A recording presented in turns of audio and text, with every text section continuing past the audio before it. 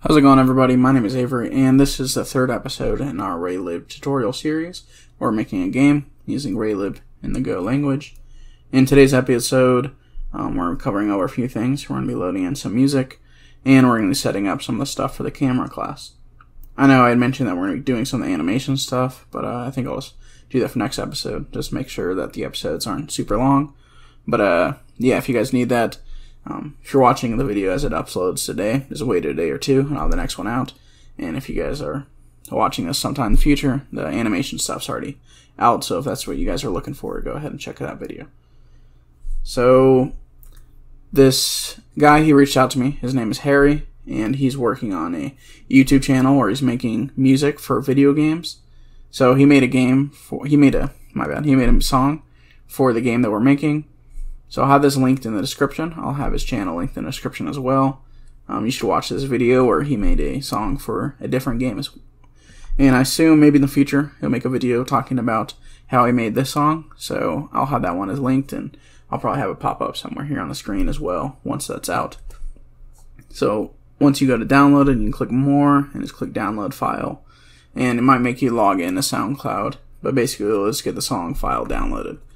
And I have it. I changed the name of the song, so this is what I have. It's Harry's background music. And as we can see, once we run everything from today's code, it's going to look something like this. If you guys can't hear the music, I don't know if it's picking up through my mic or how the recordings works, but I'll have it overlaid.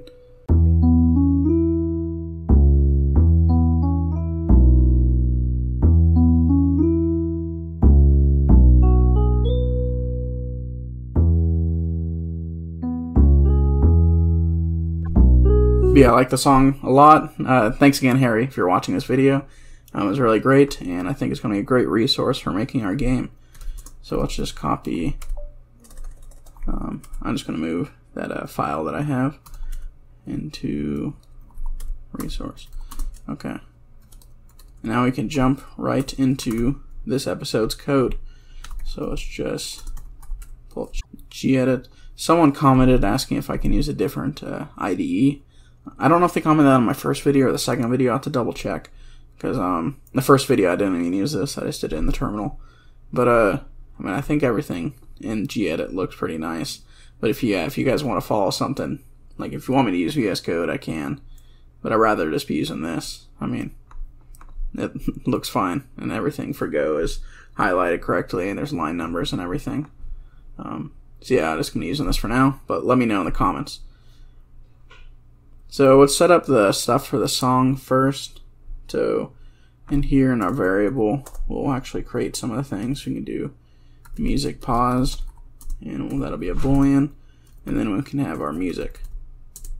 It's going to be RL music, just like that. And then in our input, we'll, not for the actual game, but basically just for testing, we'll just keep track of controlling if it's paused or not. So you can just do if RL is key pressed. As I mentioned, key down is once it's being held down, key press means it's been down and then released. So since it's just going to be a switch for pausing and unpausing, you want to make sure it's released, so you do pressed. But like I said, this isn't for the game, it's just for testing. So that's why it's just going to be Q. So it's going to be music pause equals music pause. And if you guys aren't too familiar programming, just this exclamation just means the opposite. So if it's true, then it's going to be the opposite is true, so it's setting to false, and then vice versa. So that's just an easy way to flip a boolean. In our update function, we can go ahead and actually play the song.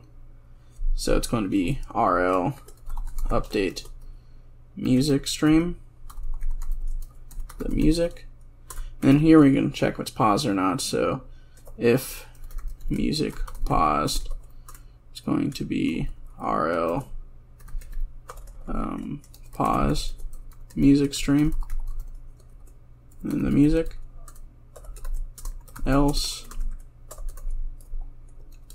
and then here just continue it or resume music stream music. And as always, you should look at the cheat sheet for this stuff. There's a whole section about audio, and there's tons of examples and has all the functions. And there's also on the Raylib Go doc page, it has all that stuff as well. So that's just for pausing it. That's mainly just for our testing for right now. And then in our init, we're going to actually initialize the music. So we can do rl init audio device, and then we'll do music equals rl load music. And then in here will be where you have our file. And as I said, mine is called Harry's background music .mp3. And then we'll just do music pause equals false and rl play music stream. Play music stream, yeah. And then music is going to be in there. And then in our quit function, we'll just make sure to close out all this stuff. So rl unload music stream, music, and then rl close audio device. And this should be everything that we need for that. So let's go in here and let's quickly test it and make sure that it works. Okay, undefined load music. That's right here, rl load music, and that's going to be actually load music stream. So just like that. And here we have it, our game. Song's playing in the background. So now the next part is going to be setting up our camera. Basically, as you can see, the player walks around. We want the player to be followed by a camera. So the player is going to be placed in the center of the camera, basically, and as he moves, the world's going to move around him. Or he's going to move around the world, and the camera's going to follow him. So to do that, and back in our variable, we're going to make our camera. It's going to be cam, and it's going to be camera 2D. When we're doing this stuff, make sure to do 2D for everything, because Raylib also has some 3D options. And I think by default some of the stuff is 3D. So in our init, we can actually initialize this camera. And I guess there's a few ways to do this, because there's a lot that's being passed into it. So you can have them as individual variables that are passed in, but we're just going to pass them in just straight into the parameters. So the camera, it's going to want to first get the size of the camera and where it's going to be looking at, and then it's also going to want to have a rotation and the zoom. So we can do rl new vector, and that's going to be that one, and this one is going to be rl new vector. I want to make sure that these are vector 2s. And then the rotation is going to be 0, and the zoom will be 0. And so if you wanted to zoom in on the player and the game itself, you can just change that. And if you wanted to rotate the screen, you can change that. And you can call that just by doing like camera.zoom, and you adjust it however you want. And then rotation as well. So in here, we want to let's make sure they're float 32s. So let's do that, and then that as well right here. And I guess I'll copy this real quick for this second one. So the first one is going to be the screen width divided by 2, and this one's going to be the screen height divided by 2, just like that. And then here it's going to be player des.x minus, and in here it's going to be player des.width divided by 2. And let's copy that, and we'll just change it to the y and the height. Y, and then height. So this is for initially setting what the camera's going to be looking at, but we're going to continuously update that. So we can, in here, we'll do camera target equals that, just like that.